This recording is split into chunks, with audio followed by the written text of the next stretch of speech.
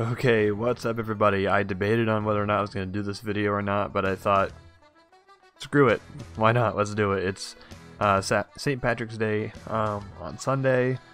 We are rocking our green with the clover, as if there's not enough green going on in this setup with the chair and the lights and whatnot. But yeah, customary for me to do the Irish car bomb every St. Patrick's Day. And seeing how you know, it's this weekend, I'm not going to be on the computer this weekend, as I'll do it now. Kind of get it done. So for those of you that have not done the Irish car bomb before, you have a pint glass. It may or may not require to have a gold horseshoe and a clover, which is actually, it's not a 4-leaf clover. That's weird. But it will require, however, the Guinness Stout. Personal preference, I like to use the can with the little nitrogen widget in it. You may not have to, but that's how I like it.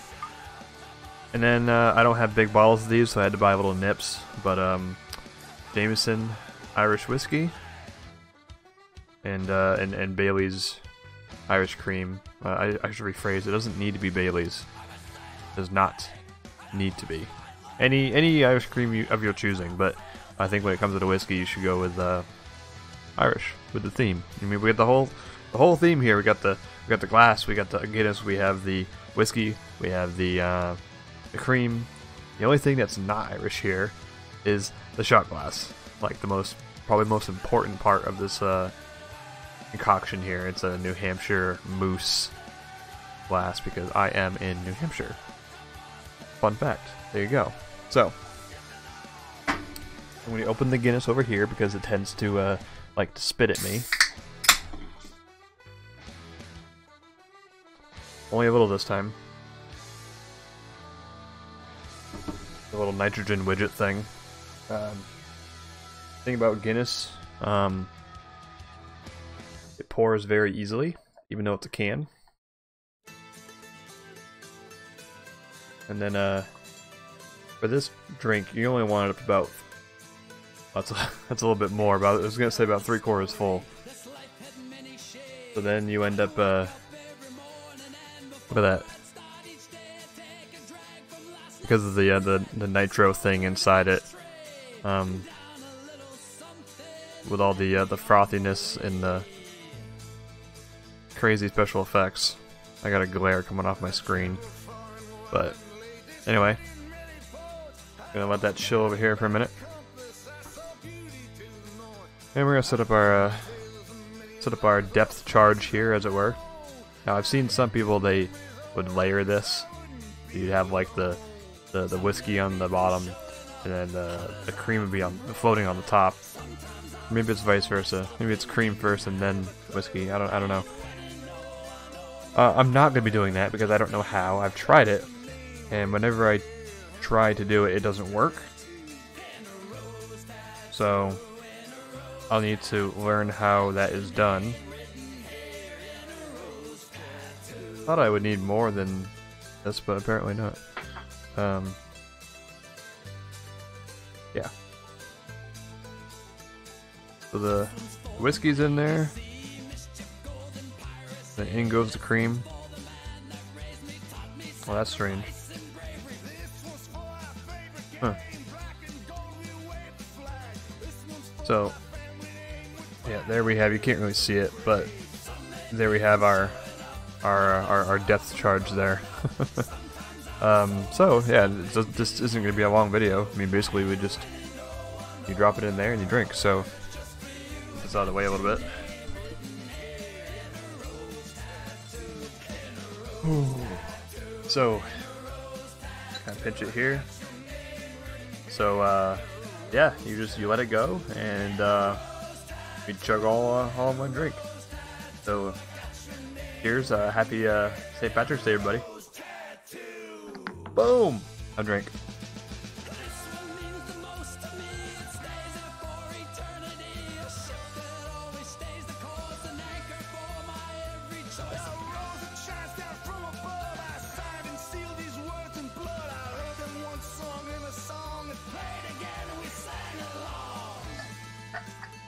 Ugh. Oh, that's some crazy curling at the bottom there. See that?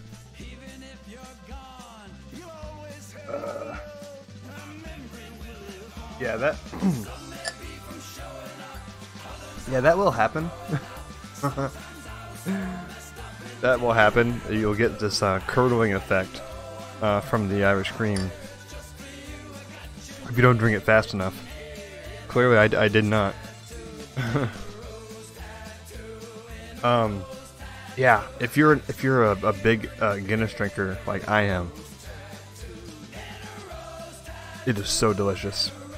It's so good. See, Guinness is so light that like it's carbonation getting me. Because Guinness is so light, you get this really nice, easy drinkability factor to it.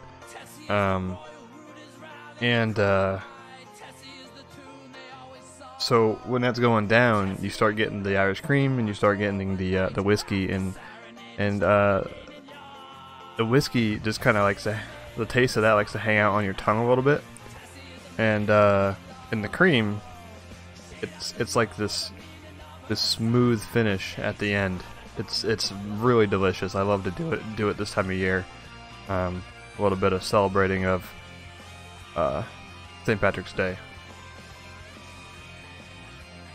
Very, very delicious drink. So, tell me, have you guys tried any drinks like this? Have you tried any bomb drinks where you drop the shot in and you just chug away? I'd love to know some combinations and what you've had and what you enjoy. But yeah, that's like the first drink of its kind on the channel. Isn't really a brew. Well, it is a brew.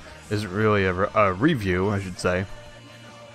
But it's something that I tried out a few years back, and I love doing it for this time of year, so I thought might as well get it up on the channel.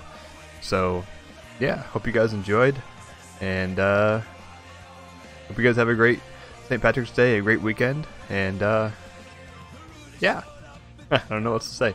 So oh, if remember to like or dislike depending on how you feel about the video. And subscribe if you want to see more. We do beer reviews every week. So, we'll see you later. Take care.